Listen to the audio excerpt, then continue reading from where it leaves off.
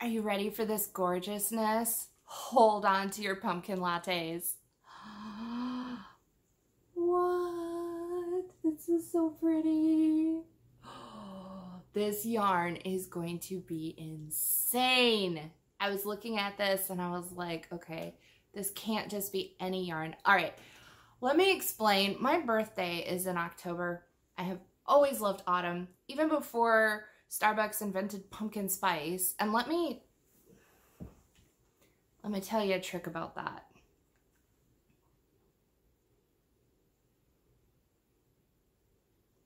You know how I get my pumpkin spice? I make coffee in my kitchen.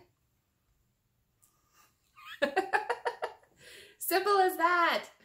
Oh gosh. Okay, but growing up, I had birthday parties where like the fun activity of the birthday party was that I made all my friends go in my backyard and make little necklaces out of the fallen leaves that we picked up off the ground. I had more than one birthday party where I dragged everybody to an apple orchard to pick apples. I think that was like when I turned 13, I was like, let's go to the apple orchard. Oh, I'm such a dork.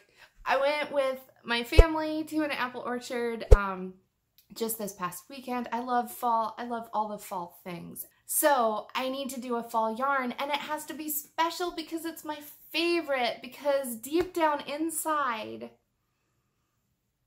I think I'm an autumn goddess.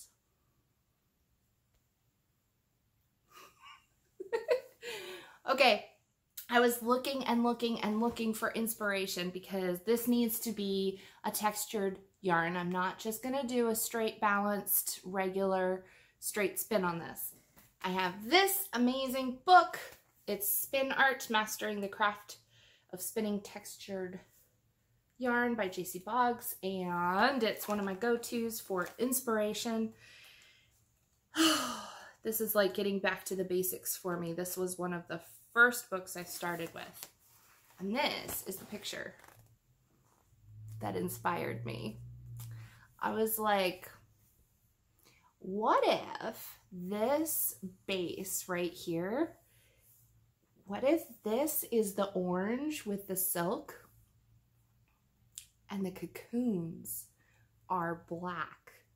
So it looks like little black cocoons on a long single of the orange. How gorgeous would that be? I have to do this. Here's the thing though, this technique is a little complex because it's not just a core spin and it's not just a beehive. It's a core hive. Hi fiber friends, welcome to my channel. If you're enjoying my videos and you'd like to show your support, please click the like button. Make sure that you've subscribed so you don't miss a video. And while you're here, make sure to leave a comment. Alright, let's get back to the show. And let's spin some core hive. Or is it bee core?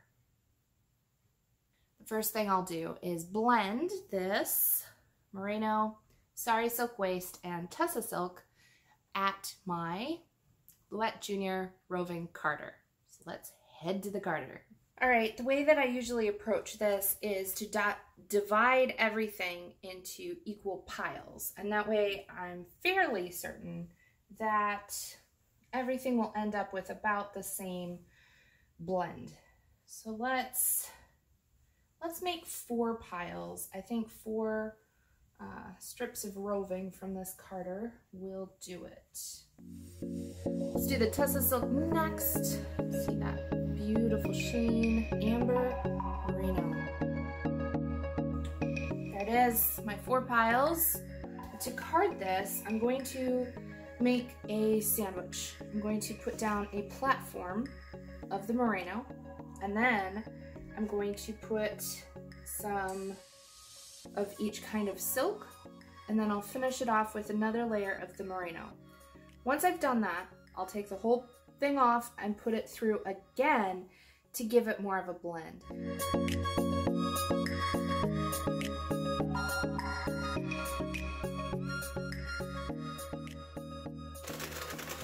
I'm sort of guiding it with my finger, so it looks like I'm smashing it in there, but I'm really not. Okay, let's go back. Nope, still have more of this. There's a lot. So pretty. Okay, let's go back with this silk, tussa silk.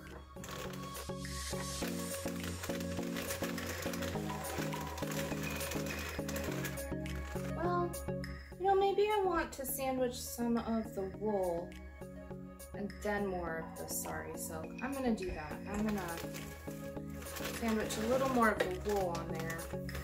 I think it'll help to blend it up in the end. Okay, and now I'll go back with the silk. Roving.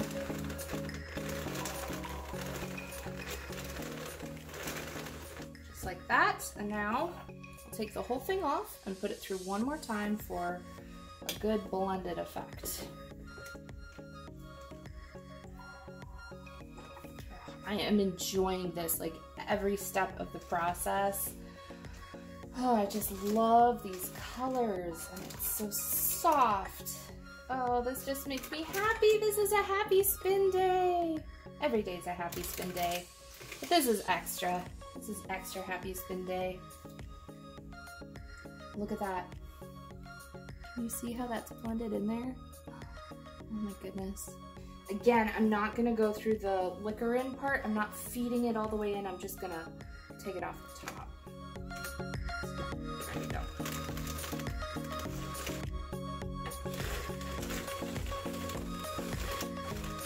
At this roving. Oh my goodness. It's like all the colors of an autumn sunset.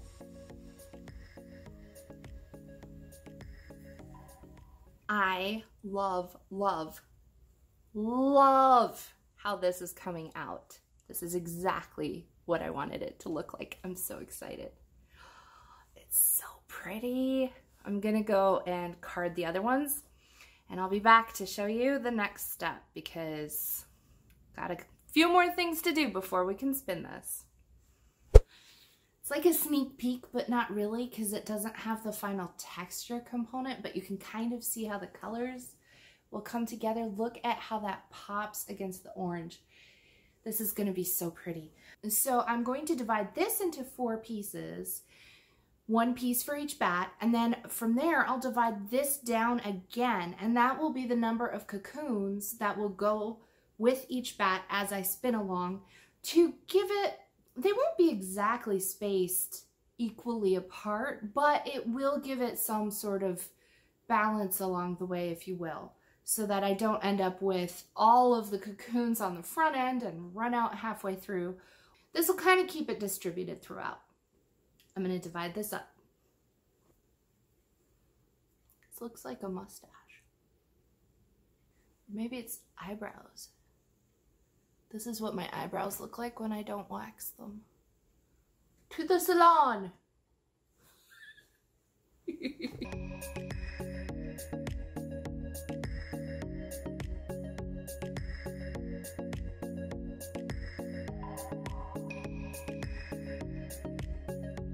I put twist into the core so that when I add the fiber to it, it untwists, and in the end, it leaves it a little balanced. But I'm ready to show you how I am constructing this yarn, so let's move to the wheel and take a look. This is what the beehives look like that I'm spinning onto this yarn.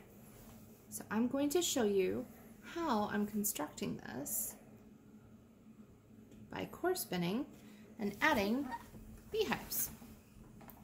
So to core spin, this is core spinning with a core. And I'm frequently getting caught up on my orifice and hooks, even though this is the bulky flyer. It's just not meant for this kind of art yarn. I'm really maxing the capability of my equipment here, but we're getting it done. So this Elizabeth is a champ. All right, so to core spin, I'm giving it some slow twist and pushing, sort of pushing the fiber onto the core, and it is wrapping around as I go. With my index finger of my left hand, I'm guiding it onto the core, and with the back 3 fingers of my left hand, I'm holding the core. So this is holding the core here. This is guiding the fiber onto the core, and then with my right hand, I'm holding the fiber that is spinning onto the core. So this right here is core spinning. So let's do this just for a little moment. Get a little bit of length here before we do another beehive. There we go. And the more that you guide it with your index finger as you core spin, the tighter and smoother you can get that base yarn on there. If you really guide it on there directly, you can make it into a very smooth yarn. I'm going somewhere in the middle. The smoothness does help the silk pieces in there to really shine and bring out the natural luster that the silk fibers have. And I think that's really pretty. So let's do a beehive. What I'm going to do now is draft out some of this fiber because I want it to be thin, but I do not want it to separate. This is required for the beehive to not unravel. Very important. So here's my fiber that will become the beehive. I'm going to take the tip of it and I'm going to lay the tip with the point that my core is meeting the fiber. So I'll keep the core in the back part of this hand, and what I want to do is have my core fiber wrap around the wool for the cocoon to anchor it to the core. So the tip of it has been wrapped by the core spinning fiber. Now I am going to twist my wool for the cocoon, the black wool. I am twisting, twisting, twisting. And after it's gotten some twist, after it's gained some twist, I will, get my wheel around. Okay. I will start to let it coil onto the core and over the core spinning fiber. As it builds onto there, I shove it forward. And that's what starts to give it that compact look to it. So let's do that again, and I shove it forward.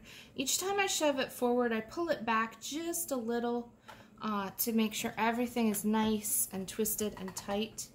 And there it is.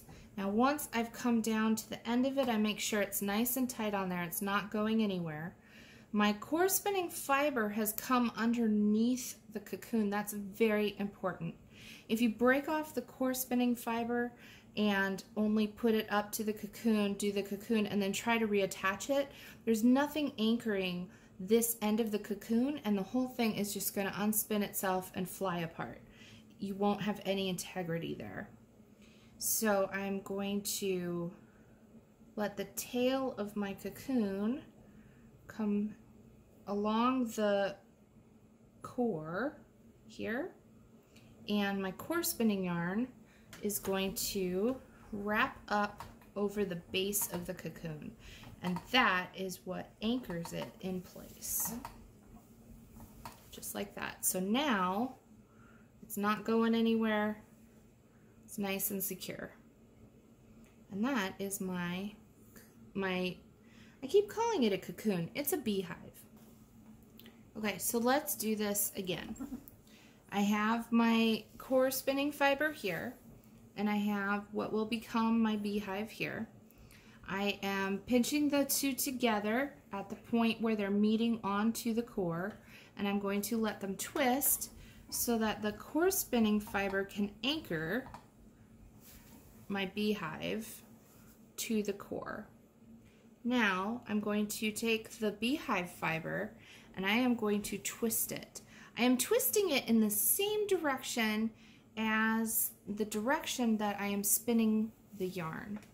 Then once it has some twist, I will get my wheel going again, and I will let it coil onto the core. It's wrapping around just like that.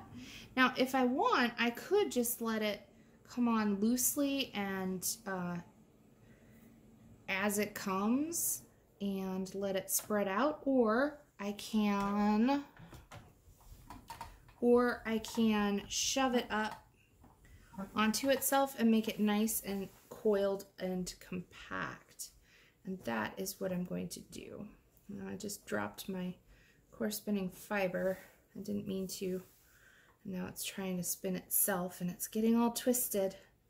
So this yarn is full of these little frustrations. Don't do this yarn if you're not in a patient mood, because you'll be tested. Ask me how I know. Okay, so I'm going to take this little tail of the beehive and bring it along the core, and then I'm going to pick up where I left off with the core spinning fiber and let that anchor that beehive right on the end.